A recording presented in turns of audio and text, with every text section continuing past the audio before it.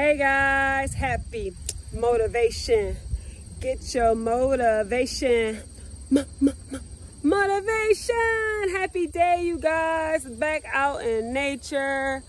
Oh my goodness. If you guys knew, it's actually a really nice view. Let me see if I can, oh, I can't switch the screen while I'm on it.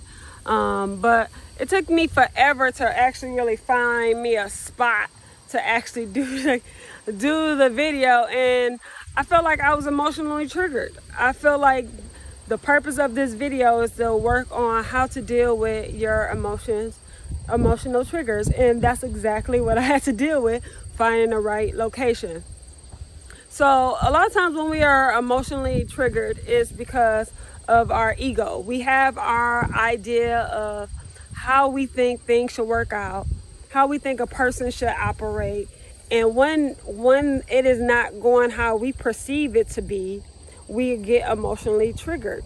Or we can have other trauma things that happens in our lives, again, that we feel like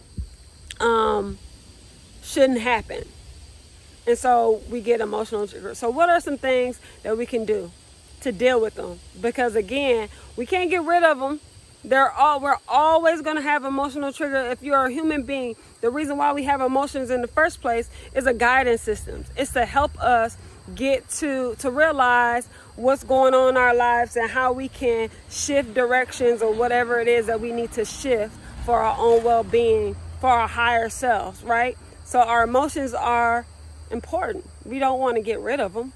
They're a good guidance system. All right. So we don't want to say, let's get rid of the triggers. Let's just not have them. No, we're going to use them to our best, to our ability to guide us, to help us.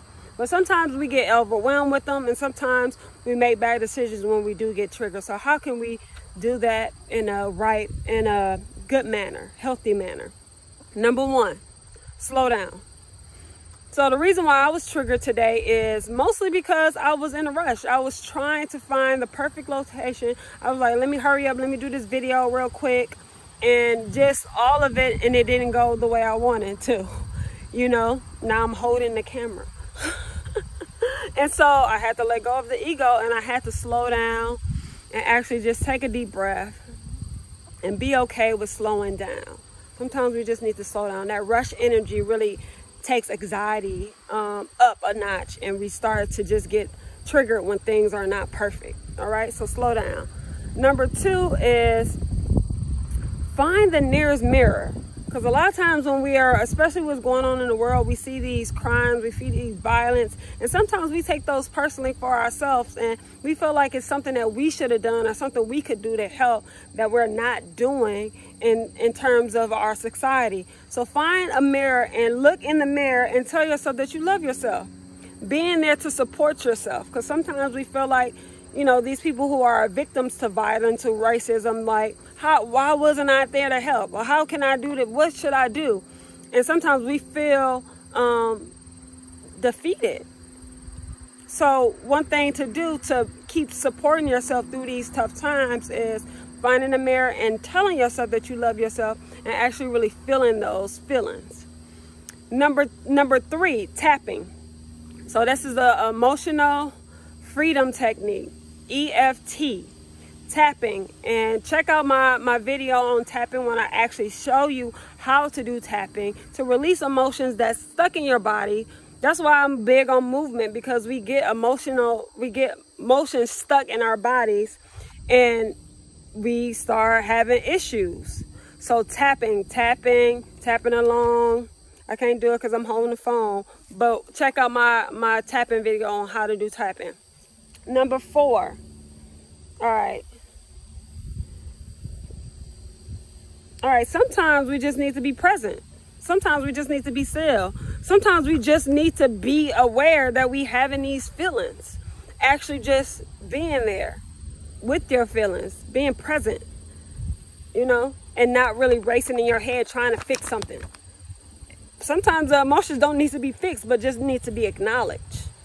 So being able to just sit with your emotions, not trying to fix or change anything, but actually just being there with yourself. All right. Number 5, get the writing. Write stuff down. Write things down when you're feeling some type of way. Just write them down. Write. Write it down. Write. Whatever you, just get a pen, just start writing. Sometimes you'll write things that you didn't even realize you were feeling.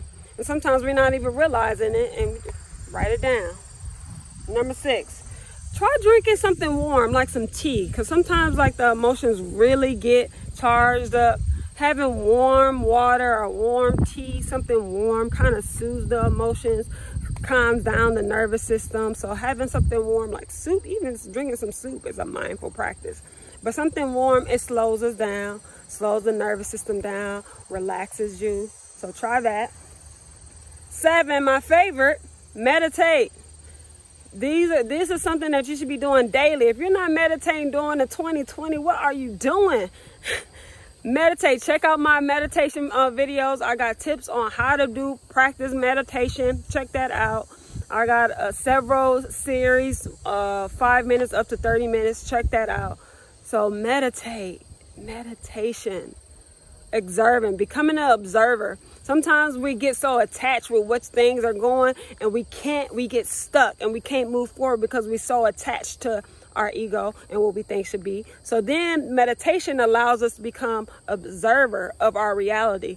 We begin to just look. And when we can just look and become an observer, we become clear. Now we know the steps that we need to do.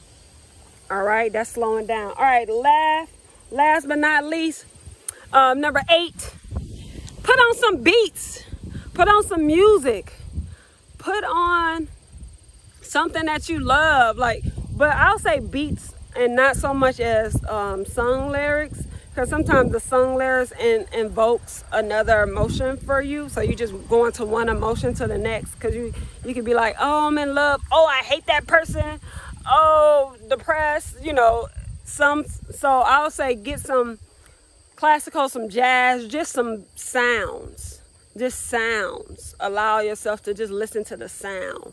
That does a lot. So hopefully that was helpful, you guys. That was 8 tips on how to deal with your emotional triggers. My name is Venus Washington. Hopefully this nature in the background can give you a little soothing. I wanted to show this hill back here. Let's see if I can. I know nobody likes when the camera moves too much. Sorry. But hopefully that background can give you some peace and serenity. All right, so my name is Venus Washington. Make sure you like and subscribe to this channel. Share it if this video was beneficial. And you guys have a great rest of your week. Peace.